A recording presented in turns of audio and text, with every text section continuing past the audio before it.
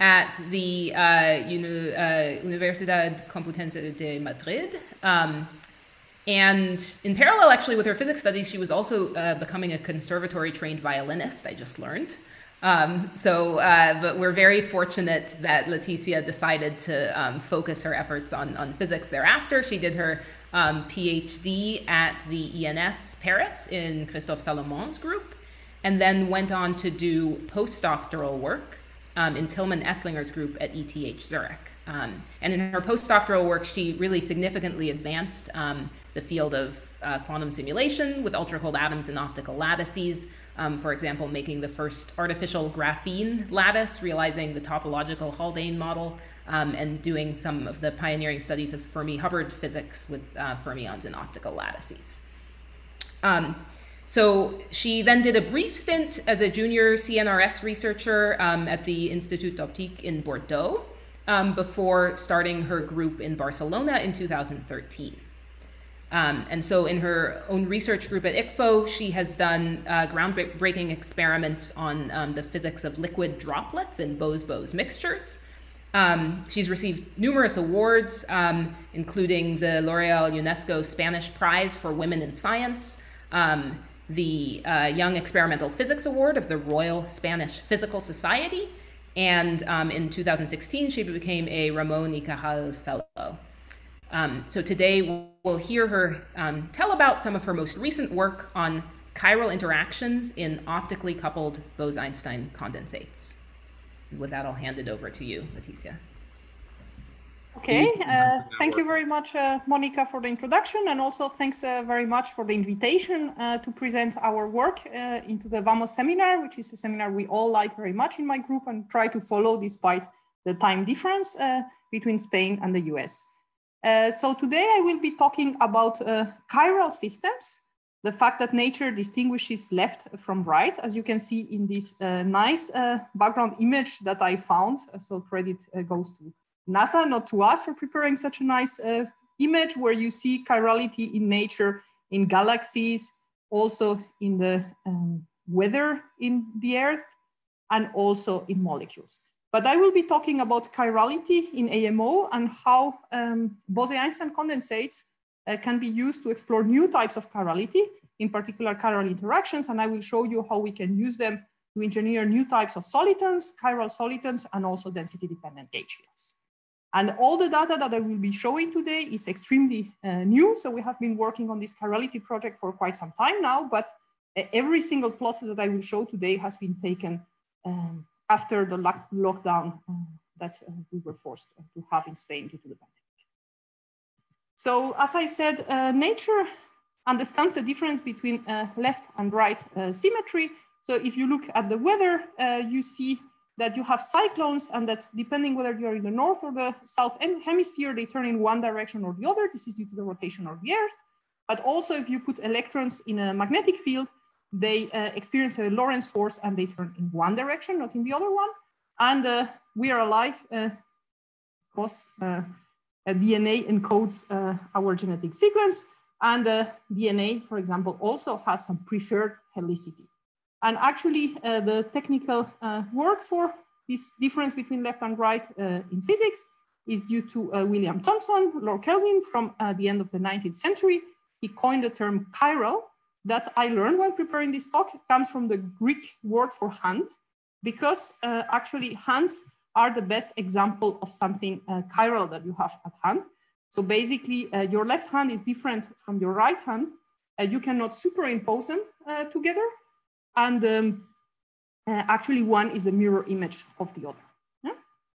So I will be talking in this VAMOS series. So I will be talking about AMO systems. And of course, one of the best examples of chirality in nature comes from the fact that organic molecules, they exist in one form, or often it's mirror one, and it's never so clear why nature chooses one or the other. But I will not be talking about that, but about chirality in engineered AMO systems. And there have been really great examples over the last few years on how you can use these engineered AMO systems to study new types of chirality, from experiments in chiral quantum optics, where basically when you have nanophotonic structures, the emission of the light can be happening on one direction for one polarization and the opposite direction for the other polarization. John has beautiful examples of chirality in his artificial photonic materials, as he calls them, but also there have been examples of engineered chirality in systems of few superconducting qubits or very recently Rydberg atoms.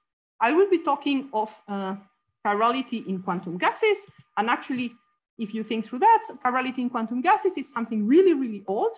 It comes from the very beginning of the field. So just shortly after doing the first Bose-Einstein condensates, people put them into rotation and basically did with the condensates what we were seeing with the masses of air in the atmosphere. So basically, if you just put into rotation a condensate, you can create a vortex lattice, but you can also see that the Hamiltonian that describes the system subjected to this Coriolis force is equivalent to the one of a particle in a magnetic field.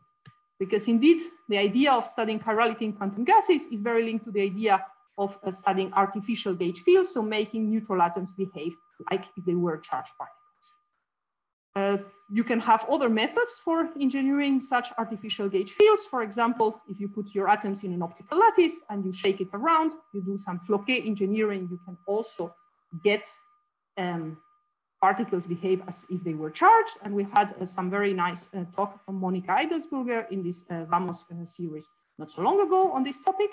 And another method of engineering an artificial gauge field with cold atoms is to use light coupling between different internal states of an atom.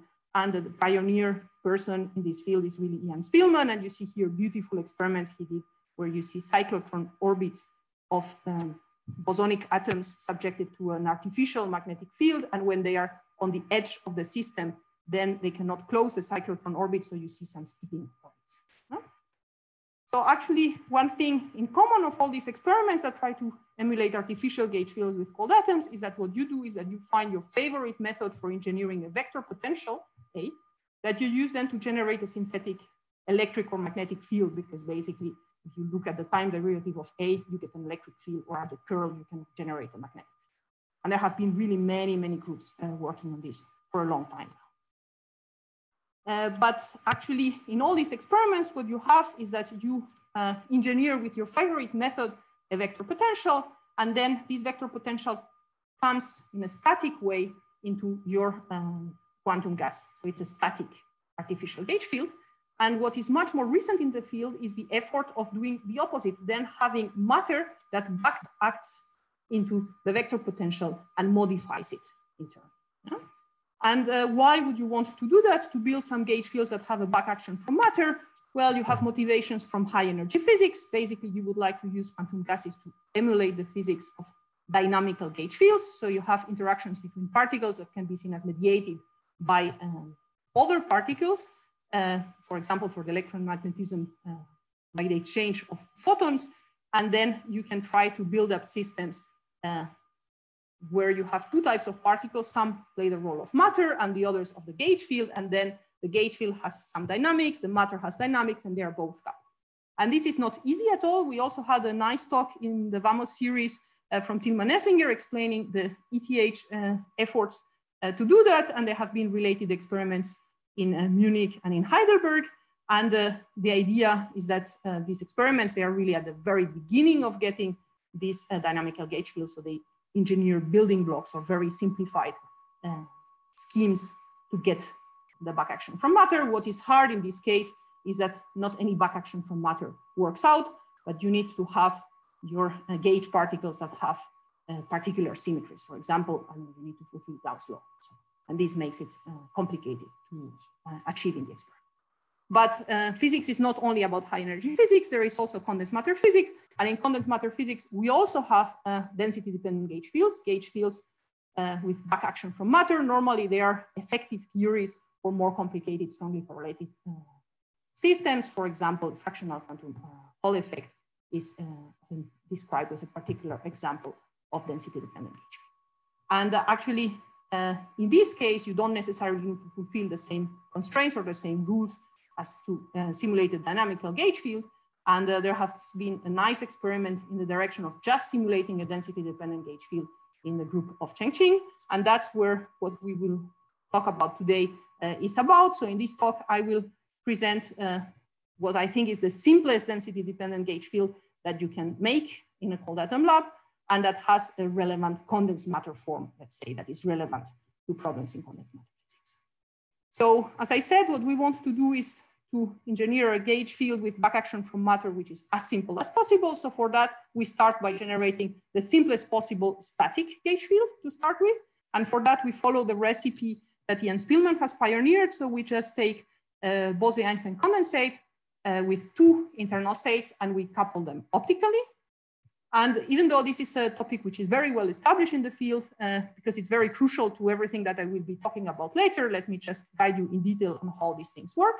So basically, we have a two-level atom with two levels that are the spin down and the spin up, and we couple them with lasers in a two-photon process. And by doing that, we just transfer momentum to the atom. So when you just flip your spin, you get a momentum kick. So you can see that looking at the dispersion relation of the particles, you have dispersion relation for the up particles or the down particles, and to go from one to the other, then you have to absorb or emit 2 times the momentum of the Raman lasers. And actually in this problem, it's good to define these quantities, which are the Raman momentum and the characteristic energy associated to it, the recoil energy. So now when you couple these two states with this two-photon process, what you have is that these levels hybridize and you get an avoided crossing. Yeah, so you get two dress states, and we always focus on the lowest dress state, and you see that is a coherent superposition of the spin down and the spin up. Yeah? Now, if you just increase the strength of your optical coupling that we characterize with a Rabi frequency, then you get at some point a dispersion relation that does not have the funky form that you had before, but just has a single minimum. And if you increase even more the Rabi coupling, then you find that your system behaves very much like a standard atom. Okay, it's in a superposition of up and down, but it just close to the minimum here, the dispersion, it is parabolic. And the only difference is that it has kind of a heavier mass, this effective mass M star here. Okay, things get more interesting if you put some detuning of the coupling field, such that you don't exactly have the energy to go from the up to the down. You have a bit too much or a bit too little, because then you can favor either the spin down state or the spin up state. So the dispersion gets a bit biased to one side or to the other side. And what you see is that the minimum of the dispersion is shifted with respect to before. And you can describe this system by an effective Hamiltonian that actually looks like this, where you see minimal coupling, you see this P minus A. So basically what you did with this optical coupling is to engineer in a super simple way this artificial vector potential. And then this vector potential we can measure directly by seeing how different is the position of the minimum where the atoms are sitting with respect to the one you had if we did not have the coupling, and this is what one gets. Okay. So as I said, I promise you we can make vector potentials in a very, very simple way. Now the question is, how do we get back action from matter? So everything I talked about until now concerns single particle physics. Basically, I could have a Bose-Einstein condensate, but I could have a single atom with two levels and everything would have been the same. Actually, the atoms in the Bose-Einstein condensate, they interact with scattering lengths A up, A down, down, and A up, down. And you see here, if all the scattering lengths are identical, nothing changes, actually. So you again can redo the same description that I had before. But if the interactions between the two states and of each state become very different, then things get much richer. And these will be the key ingredients to get back action from matter. And what you can ask yourself is, in this case, how do these dress state atoms interact? So let me just do a small digression and go from optical coupling first to a bit of a simpler situation, which is the situation where you have an RF coupling between the two states. So basically a single photon transition that does not transfer momentum. So in this case, you again have a dress state that is a superposition of down and up with weights of these two states in the coherent superposition that depend on the parameters of the coupling field. And now you can imagine that if you have interactions very different between the different states, then when these stress state atoms, these coherent superpositions interact, they will interact with some kind of average of the scattering lengths that are involved. Yeah? Actually, this is the expression that they have. And this is a result that is known for quite some time and was indirectly seen by the group of Marcus Oberthaler some years ago. So in my group, we decided to measure this effective scattering length between stress state atoms directly. So we took potassium-39 in two spin states. This is an experiment that we did last year, and we made very different these three scattering lengths. And what we found is that this effective scattering length depends a lot on the parameters of the coupling field, and it has two asymptotes, and here it can even go to 0 or to become negative. Actually, we understand this very well. It's because it's just reflecting the composition of the stress states. Because if you look at the composition of the stress states, you see that when you are mostly in spin down, well, you get the interactions of the downs. If you are mostly in spin up, then you get the interactions of the ups. And then when you are in the middle, because we were looking at a configuration where the interactions between up and down were negative and the others were positive, then we could somehow cancel them out. That's why we get effective interactions of the stress state atoms that are 0. Okay, so these for the simpler case of RF coupling, but what happens when we have optical coupling? So when we have optical coupling, the stress state composition is, again, as was depending on this mixing angle theta, but this in turn depends on momentum. It depends on the momentum along the direction of the Raman beams. And actually, these, even when interactions between all the spins are identical, can give some funny consequences. And this is something that Ian Spielman studied some years ago. So if you just smash some Raman coupled atoms with a very large relative momentum against each other, you can create some not only S-wave collisions, but also some higher partial waves. This happens if you have very large relative momentum between the particles involved in a collision, but we are interested right now in a very different case. So the case of very small relative momentum collisions, but with very different scattering lengths. Basically, what we are interested in is what happens when we have a collision between two atoms that then will become, again, two other stress state atoms, because depending on the momentum of these particles, the spin composition of them can change.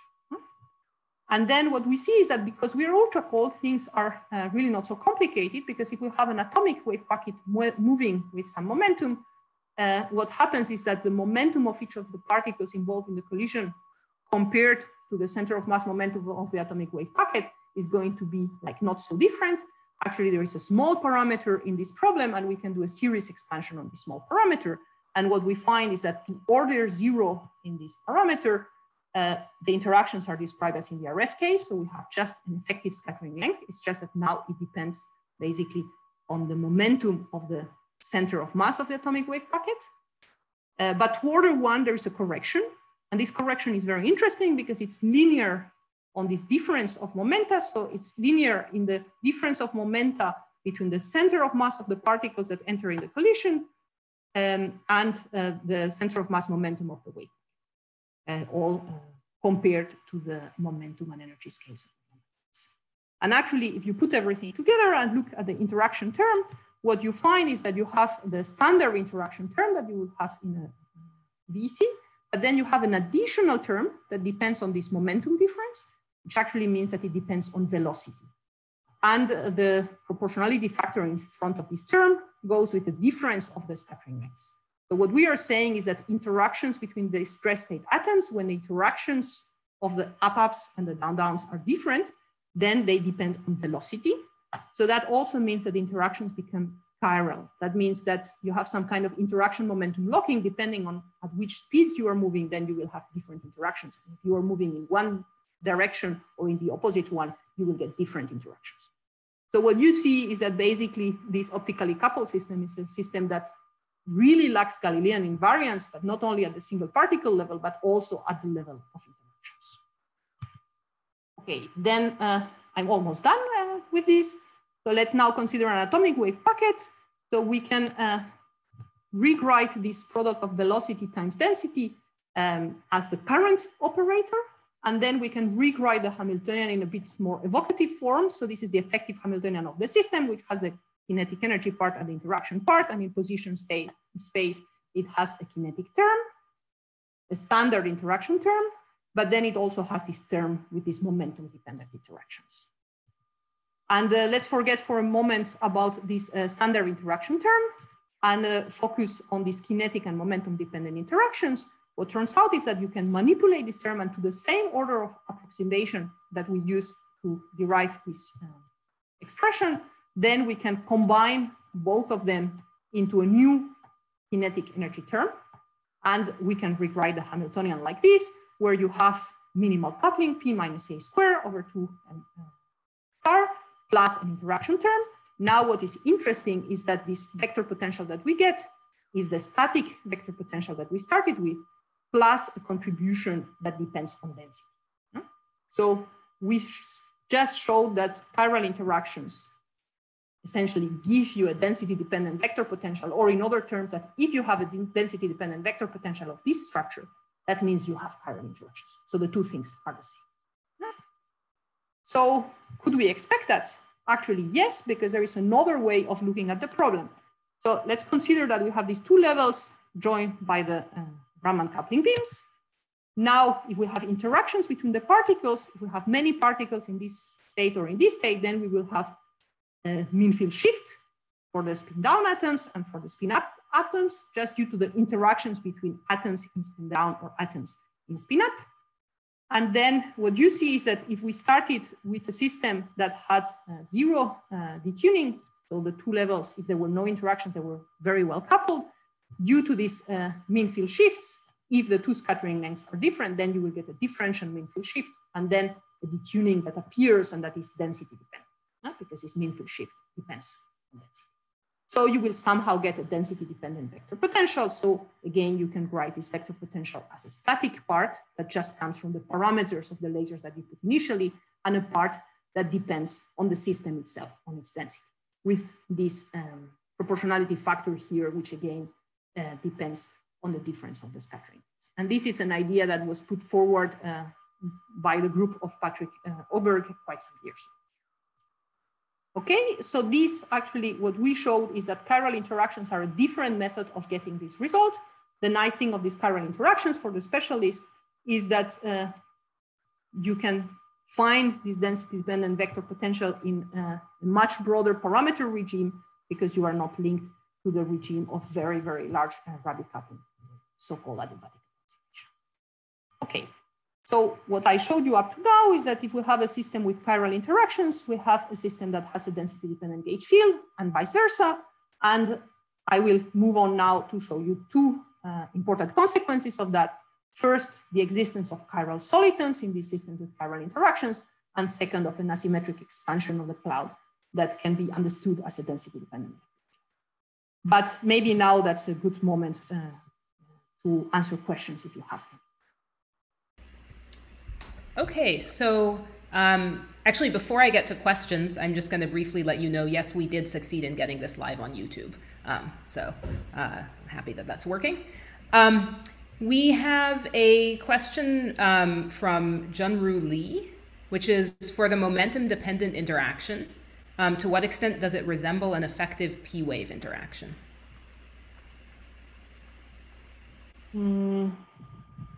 Okay, this is a very good question. I don't think it has the symmetry of a P-wave interaction, but I would need to think more about it, because this is a term that we are getting already for momenta that are, with respect to the center of mass, relative momenta very small, and a P-wave interaction, I would expect we get a centrifugal barrier and we need to have higher momenta, higher relative momenta. So actually what you see is that in Ian Spillman's experiment, in order to get these partial waves, so something that resembles a P or a D or a G wave interaction, you need to put relative momenta of the collision that is very large. And we are not in this limit. But I would need to think further about this question. This is a very interesting question. Okay. So then we have actually maybe a pair of questions that I will give you together. So Dan Stamper-Kern asks, potassium has two different bosonic isotopes, 39 and 41. Why are you choosing to work with potassium 39? And then while I'm at it, just hold that thought. I'm also just going to ask you, Timur Cherable asks, do you have the ability to control the KK scattering length? And would it be helpful to tune the spin exchange scattering length independently of the up-up and down-down scattering lengths? So I figure tuning the scattering lengths might be related to the choice of species. So I'll give you both questions at once. Okay, so actually these two questions are my next slide. So maybe I should just show my next slide. Okay. So potassium indeed has two isotopes, and in our machine, we work with both. It turns out that in potassium 41, essentially for almost all conditions, all interactions are always identical. It's very much like rubidium on that. So it's very good to study static gauge fields, whereas in 39, we can have many different two-component systems with very different interactions. So that's something that we studied in detail a couple of years ago. And that's why we chose potassium 39 for the density-dependent gauge fields, because we can make these interactions different, but also we can play with them with their sign and so on, which is what I will present later. But it's very nice to have in the same system potassium 41 as a sanity check to make sure that what you are seeing is really an effect of interactions and not of something else that you did not understand in the experiment. So we always do experiments with one isotope and the other and compare. Great. So I think at this point, I'll actually, since you already continued, I'll just let you continue. And then I know you have a second break planned where we'll take more questions. Okay, so then what you are seeing here is our experimental apparatus at ICFO. And as I say, it's a pretty standard experiment where the specificity is that we work with these mixtures of BECs, potassium 41, potassium 39. As I explained, potassium 39 is the good isotope for making these measurements. What I can show you is actually we always work with these two states for everything that I will present later, just because there is a good window of parameters where we can play with scattering length exactly as we want. I can also show you a bit more schematic view of the experiment. So what you see here is the sketch of the setup, and what you have is an optical waveguide that confines the atoms radially, whereas we let them move freely along its propagation axis, and two Raman beams which are counter-propagating and superimpose on it. We use the potassium tune-out wavelength, such that our Raman beams, they don't make any potential, they just do the Raman coupling.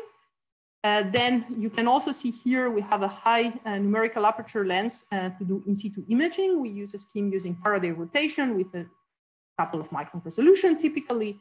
And then you see our coils here that allow us to adjust interactions using convenient feedback resonances to always try to make this difference very big. And indeed, we use potassium 39 in these two states because on the scale of a bit more than 20 Gauss, we can have the down-down scattering length repulsive and very tunable. The up-up scattering length, always small, but it can be positive or negative, which is pretty convenient. And then interactions between the two states, they are slightly attractive, but very small.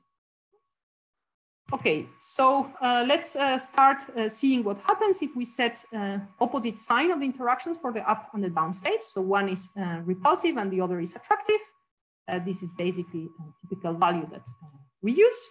And then what we do is that we prepare our system with these interactions, and then we turn on adiabatically our Raman lasers. We set up the tuning, which is pretty large, such that we essentially prepare a rest state, which is very close to the down state. And then when we arrive at this stage, then what we do is that we kick the cloud, and we can decide if we want to kick it right or left. So we want to give it a velocity in one direction or the other direction to see what happens with its interactions. Yeah? And these we can control by deciding which of these black beams that I put here have higher energy or lower energy. Yeah? So we can kick right or we can kick left. And then after that, we just let the atoms expand in the optical waveguide, really. And then we take an image in situ inside the optical. So let's first check what happens when we propagate right. So we kick the atoms to the right side, and then we just remove the confinement. So what we see is that the atoms over time just expand. Yeah? And this is something that we would expect because the system to first order has a repulsive interactions there, has about 20 a knot scattering length. So it's just behaving like this. But what happens if we kick left? Well, then when we do that, what happens is very different. So what we see is that the system remains without expanding for all the times we look at. We can actually look for longer because it's not expanding, so it remains tense. And actually, this absence of expansion we trace to the fact that we are creating a system with attractive interactions, and in these optical waveguides is forming a bright soliton. Basically, we have attractive interactions that hold the particles together, but this is compensated by the repulsive effect of quantum pressure, such that we have a self-bound state that is forming a bright solid. Yeah? So you see, we have a system that we start at some point. If we kick it right, it behaves like a gas. If we kick it left, it behaves like a soliton. So it's a chiral system because left and right propagation directions are very different. Okay, we can also make things a bit more quantitative and look at the size of the cloud over time. And we see if we kick right, it increases. If we kick left, it's constant. Okay, so our system is described by this Hamiltonian that I derived before and explained you before. And what is funky in this Hamiltonian is this term, which are our momentum dependent interactions. This current term that is in here. Now you could wonder, because at the beginning I told you, well, we will make a gauge field that has back action from matter, but it's of some relevant form in condensed matter. Is this Hamiltonian interesting or not? Or is it just the one we are making because that's what our system makes and that's it? Well, it turns out that this is a Hamiltonian that's quite studied in literature. There is, for example, this nice paper here that studies it in detail. And if you read this paper, okay, it's not an easy paper. You find sentences that say things like, okay, this Hamiltonian describes matter coupled to a Chern-Simons field dimensionally reduced to 1. So you wonder why these people, because this is just one example, but Roman Jakiv, for example, he wrote several papers on that, why they bothered about this model. So that's when you go to your theory friends and discuss with them, and they explain you what each of these buzzwords means.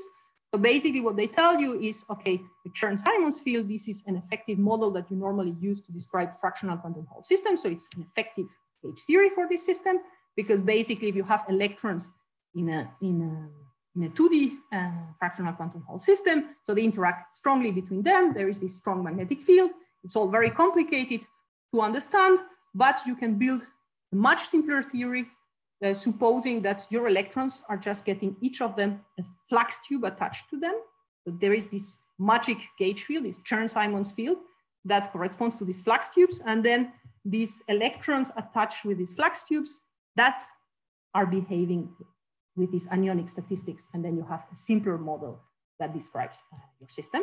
So basically this barbarous sentence here, what says is that basically you take an effective theory that is standard for fractional quantum Hall systems, describes the excitations in fractional quantum Hall systems, and you see what happens to this theory when you go from 2D to 1. And this is what this Hamiltonian describes. And people try to study that quite a bit because they wanted to see whether anions that you have in 2D systems, they still exist when you go to 1D. And the conclusion of this paper is that with exactly this form, this is not the case, but you get something new, which are novel chiral solids. And then you see this model, what it describes is simplest density dependent gauge field that you can think that has some condensed matter relevant form. Okay, so when we saw this sentence about these chiral solitons, we wonder whether what we are seeing, that we have these wave packets that propagate without dispersion when we kick left and not right, are not exactly these chiral solitons, and whether we can say more about what makes these chiral solitons different from standard bright solitons that we are used to see in quantum gases. And we ask ourselves the question, how to distinguish chiral solitons from standard solitons. So what happens if we create a wave packet in an optical waveguide and it propagates without expansion when we move in one direction? How do we see it's chiral or it's standard? So it's actually very simple. What you need to do is that you build a wall and you make it bounce off a zone and you see what happens. And if you have a conventional soliton, it will remain a soliton. And if you have a chiral soliton, something will happen strange. So we decided to build the experiment. So we built a wall with a repulsive Gaussian beam focused here. And then we made first for sanity check a standard soliton with potassium 39 in this state, just with a similar scattering length. And we launch it left with a back kick. And what we see is here. So you take this soliton, you create it, you kick it left. So it starts moving in this direction. The barrier is this gray line. So when it arrives to the barrier, it bounces off. But you see that it bounces, but it remains being a soliton. Now, what happens with the chiral soliton, or with the object that we saw that was making the soliton in our Raman coupled system? So just, I was forgetting, here you see the size of the standard soliton. It remains constant. So for the chiral soliton, we do the same. We have this soliton, it starts propagating, it reaches the wall, it bounces off, and then what you see is that it disappears, basically. It starts expanding at the beginning little, and then it becomes bigger and bigger. So you have the chiral soliton that cannot stand this bouncing off the wall and starts propagating, so expanding and converting into a gas. So we can see things a bit more clearly if we look at the size of our solitons normalized by their initial size over time. So the gray line is when we reach the barrier, and we see that when they arrive to the barrier, both compress a little bit. This you can also see in the images, but afterwards, the standard soliton just remains bound, whereas the chiral soliton only exists when propagating in one direction and not in the other. So it dissociates. So you have this collective state of all atoms that go into the soliton that only exist when going in one direction. Okay, so this could be a good time to answer questions if there are any. Otherwise, I can just finish. So we have a question from John Simon, who asks, what are the laws of reflection off of a barrier in a chiral system? Does P become minus P or something else? Okay, so what we see is that we conserve energy. So this is, I mean, we can, I have some slides that I can check later. We see, for example, here, things that happen. So we have a given position over time, and then we can do that for a standard soliton and for a chiral soliton. And it seems to be consistent with conserving energy when we bounce. The velocity need not be the same in the two directions, in other words. Yeah, it's not the same. So we have another question from Trevor Wright, who asks, have you taken any data with a chiral soliton bouncing off a wall, but one where it's expanding before it hits the wall and should remain at a constant size after? I'm not sure I understand the question. Can you repeat it again? So the question is essentially whether if, so it's phrased as, have you taken any data with a chiral soliton bouncing off a wall, but one where it's expanding before it hits the wall and should remain at a constant size after? Maybe another way to phrase it is there something expanding, so it's not a soliton, a gas, and then when it reaches the wall, it would bound into a soliton. So we did not try because we think if we do that, then the density will go very low. And then we still need to gather all the atoms together. I think eventually they will just get together and bind into a soliton if we do this experiment, but it might take some time, yeah, because I mean, it's already a pretty dilute system, so you really need to refocus basically everything together to bind the soliton. And these solitons with so little attraction, they are, I mean, a bit touchy to create. I mean, if you put a bit too many excitations in there, they already dissociate. So I think experimentally it would be tricky, but in principle, it should happen. Okay, so then we have a question from David Weiss, who asks, does the chiral soliton shrink as it approaches the wall? So we see both solitons shrinking when they approach the wall. So we excite somehow mode on the soliton. So it breathes a bit, it gets smaller. But then this is what you are seeing here. The standard soliton shrinks and then it increases and then it stays stable. Whereas the other one, once it starts expanding, it keeps expanding. Okay, we excite some modes, so we can see it like expanding and breathing a bit, but it continuously grows. And this is actually what you expect. I don't think this compressing and re-increasing is special of the chiral soliton. You see the standard soliton does it the same, but also if we do some GPE simulations, this is exactly what we expect. Okay, so that may somewhat answer another question that's here, but I'll just ask it so you can answer it explicitly. So Nathan Shine asks, is the velocity not being the same in the two directions linked to the chiral soliton appearing to compress more while bouncing off the wall? The appearing to compress more than the standard soliton. Directions, I would say it's due to the modified dispersion relation that we have in the Raman-coupled system, a different first derivative of the energy with K than in the non-Raman-coupled system. It is on the same spirit as we have different effective mass when we go in the Raman-coupled system with respect to double. Great. So with that, we'll let you keep pushing ahead and save remaining questions till the end. Okay, so then I'm just coming to the last part of my talk. So I showed you that chiral interactions, they can give you chiral solitons. Now,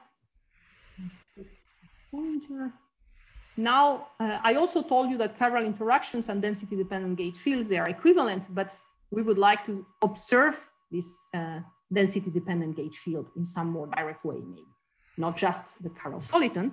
So if we want to do that, I told you at the very beginning that basically when you get a vector potential, then depending on what its time derivative or its curl is, then you can get a magnetic field or electric field.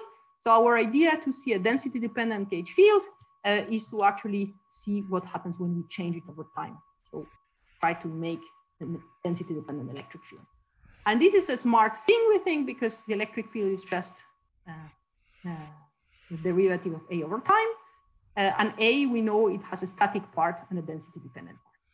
So if we don't change the parameters of the static field, we can just get rid of this effect, basically, and see what happens when we change density to the electric field. So it's a way of kind of dissociating the static part from the density-dependent part of the vector potential. And now if you have a condensate system, what's the best way of changing the density over time by a lot is actually to let the cloud expand, because that makes the density drop dramatically. So what we want to do is to change the density of the cloud by expansion and see how the change in the density-dependent vector potential gives an electric field and should give some macroscopic consequence on the dynamics. And actually, what do you expect to have? So if you do that at t equals 0, you would have a wave packet, which depending on which side you are, it's a bit more up or a bit more down. And now when you let it expand, if you just think microscopically, if A down, down, so the green atoms, they interact much more repulsively than the up ones, then you would expect that these ones are expanding faster than these ones. So you would get this type of asymmetric shape. But actually you can formulate everything in terms of this density-dependent electric field. And you would find that when you let the cloud expand, then the density drops, and the drop in density is not the same here, for example, than here. So actually you will get an electric force that is different in this part of the cloud than in this one. And this will distort also the shape of your cloud. And you really get same consequences that you just think microscopically like this, or that you go through this density dependent. So we decided to do the experiment. So basically we prepared in the same way, adiabatically the system and so on, and then let it expand without kicking it. And what we see is the following. So we wait over time and we see that we start with something that is symmetric, and as time goes on, then it starts to become very, very asymmetric. Profile exactly as what we were expecting. And for doing this, just to answer the questions from the beginning, we really take very, very asymmetric interactions between the up and the down spins, but everything is repulsive. So this is really expanding in all directions, just one is expanding way more than the other. So now when we saw this, initially we were very happy, the students were very happy in the lab, but then at some point we started wondering whether it was clear that this could only come from a density-dependent electric field and not from something else. And why we started wondering is because there are these very nice experiments from the group of Peter Engels that see such shapes of the cloud after expansion in a system that does not have any density-dependent vector potential. They use rubidium, they let it expand with Raman coupling, and they see that the cloud becomes asymmetric.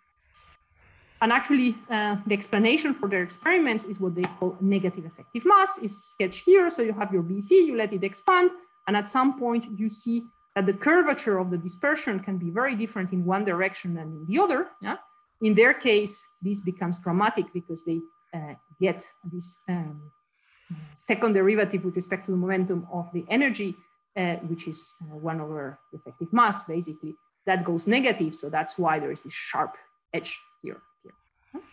So then we wonder, okay, how can we be sure that what we see is an effect of interactions and not an effective mass effect? Because what it would do in our case is that it could also give us some asymmetry. So let's imagine we take detuning 0. This is the effective mass profile that we get. Okay, so if we put ourselves somewhere here, then I mean atoms that want to expand in this direction, okay, they have small mass, so they will expand nicely. But if they need to expand in this direction, I mean, it will be harder because they are heavier. Yeah? So you can get some asymmetric profile. But you also see immediately from this type of image that if you put yourself just on the top of the hill of the effective mass, then the effects are symmetric. So you should cancel this. Yeah? So basically what it means is that actually you can formulate things more generally, that you can always avoid these single particle sources of asymmetry, this effective mass asymmetry, by making a Raman coupled system that has equal weights of spin up and spin down. So if you have 0 detuning is by going to momentum 0 for your wave packet. But if you have a different detuning, there is just a good momentum that always does that. So basically the data that I showed you here, it was well taken because we were in the good condition. And we indeed see that there is an asymmetry of the cloud that develops over time of propagation in the waveguide. And it was done in the good way because the effective mass effect was basically cancelled. But of course, we can do things differently. So we can put a detuning, which is negative, for example, and here the effects of the density-dependent electric field and of the effective mass would add up. So we get something more asymmetric. And if we, on the contrary, go to the opposite direction, so we can go to a configuration where the two effects have opposite signs and they cancel out, and we indeed see them canceling out exactly as we expect. And Dan was asking why don't we use potassium-41? Actually, we can redo exactly the same experiments with potassium-41. This is what was running in the lab today during the day, for example, to just do more cross-checks. And actually, you see that this effect is gone and you only have the effective mass effect. So you just get something flat, one direction, the other direction. So we really see that potassium-39 behaves very differently because it has this density-dependent electric field that comes from the density-dependent.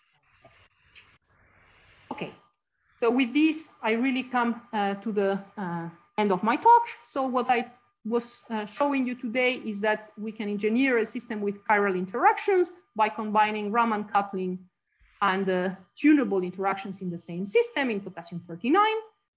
This system with chiral interactions is equivalent to realizing a density-dependent gauge field, so a gauge field that has back action from matter. And we studied two important manifestations of that. First, the existence of chiral solitons, so self-bound states that only exist when propagating in one direction. So when you bounce them off a wall, they don't exist anymore. And an asymmetric expansion of the cloud when we release it in an optical waveguide due to the existence of a density-dependent electric force.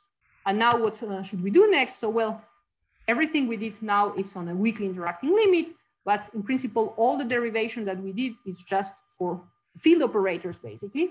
So it's directly generalizable to strongly interacting systems. So we could go to one dimension to get strong interactions with this density-dependent vector potential, or do the same in an optical lattice. And we are also discussing quite a bit with a group of Patrick Aubert, because it turns out that actually it's funny because these chiral condensates, they have physics which is very reminiscent of physics of the edges of a fractional quantum Hall system. Actually, all the phenomenology is the same. So we could do experiments on hydrodynamics with these chiral interactions and then this chiral condensate. And they also have ideas to extend this scheme to 2D systems, so to really get what they call synthetic flux attachment, to really to get a real Chern-Simons theory that would be then the effective theory of these fractional quantum Hall systems.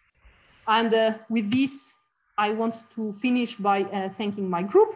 So the people that did these experiments are these two very smart PhD students, Craig Chisholm and Annika Tholian.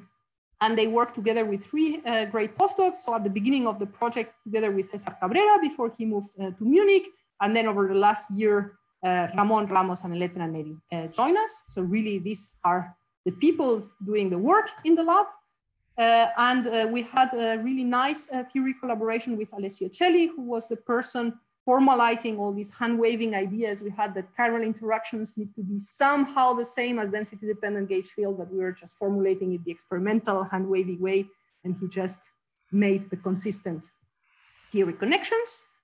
I want to thank also a few other people. So Julio Sanz is a former PhD student in my group that got all this interaction control with radio frequency fields working. That was important for getting this project done.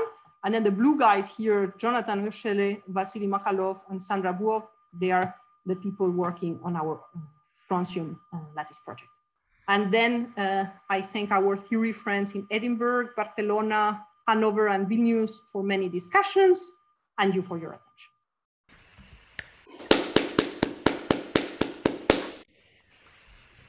Thank you for a wonderful talk. We have a couple more questions. So Adam Kaufman asks, have you had any heating issues from the Raman beams that depend on the presence of interactions?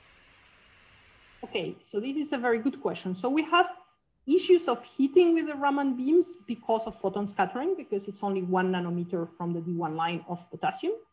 This we could live with very well with potassium 41 because it does not have this back action from matter. With potassium 39, things become tricky because also preparing adiabatically the ground state before doing all this kicking and so on is hard because there is always back action. So we wanted to see a gauge field with back action from matter, but actually this back action is drastic. So each time you change a parameter, like you ramp the Rabi frequency or you ramp the detuning, you have to be super careful how you do that because otherwise you get breathing oscillations of your cloud or so. So I would not say it's heating issues, but it makes all the experimental timescales to prepare some meaningful state longer because all the things are all the time interacting one with the other. But on the other hand, that's what you want to do if you want a gauge field with back action, right? So it's a bit intrinsic to the problem. Right. So let's see, there's a comment from Dan Snapper-Kern. Dan, do you want to make your own comment since you're here?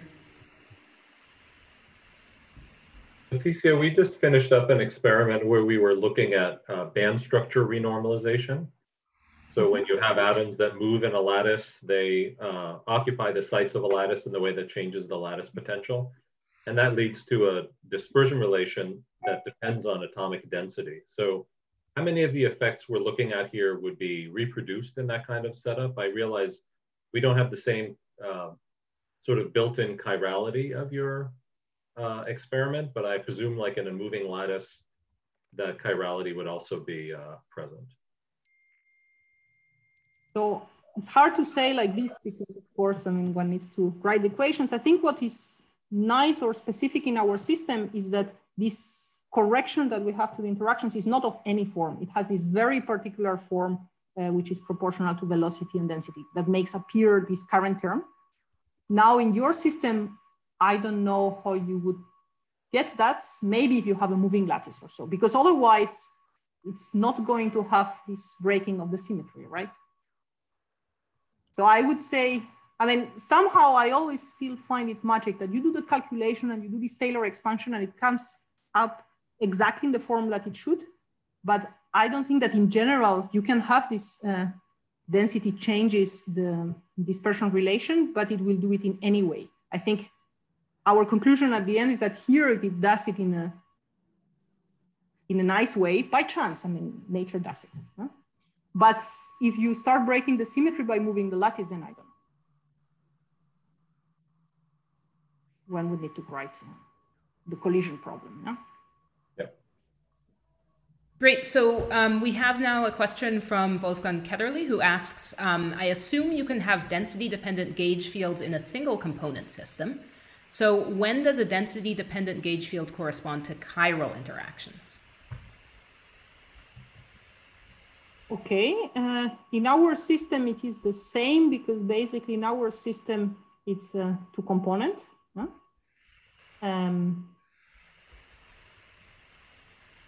So I would not see how you make the density dependent in the single component system. So I get the point. So we say chiral interactions is the same as the density dependent gauge field in our two component system. I don't think it's a generic statement.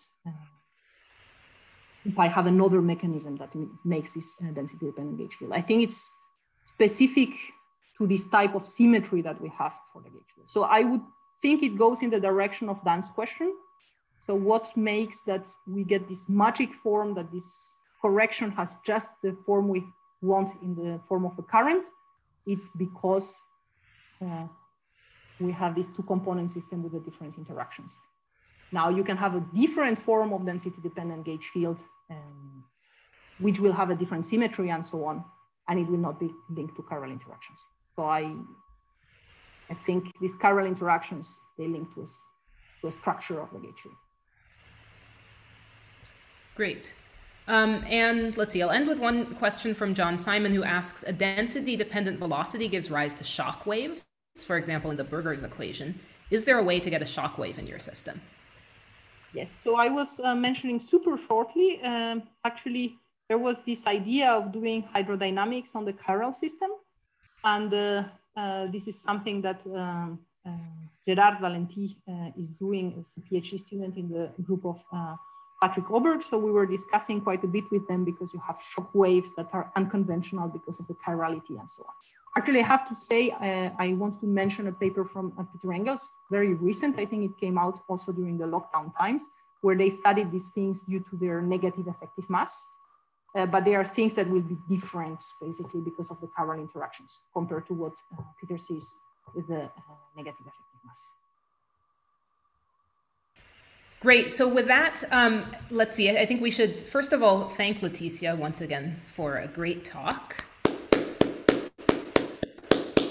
And there will be a discussion afterwards. So the link is already in the Q&A for the post-talk discussion with Leticia. But before you head over there, if you'll stop sharing your screen, I will quickly put up next week's program.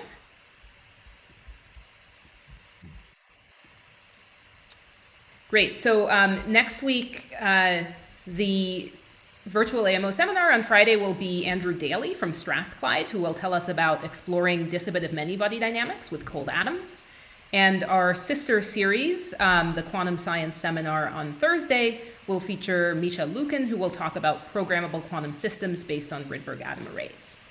So see you there next week, or see you right now in the post-seminar discussion with Leticia.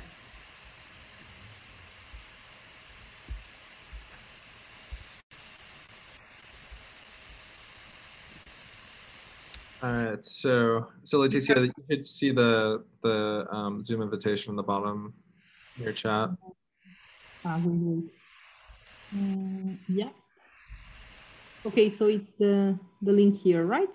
Yep. Yeah, and then you see there's a passcode chiral that will say, but the password is embedded in the link, actually. So. Yeah, I just did it there just in case.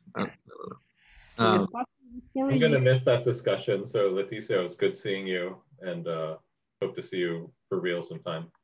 For real sometime, all of us.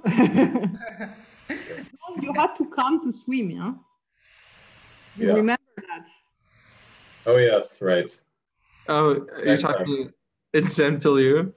Is that what you're talking about? Yeah, when are we swimming, Leticia? Well, I mean, I go swimming every day, yeah? It's the only thing. Barcelona is a good place for it, right? Yeah.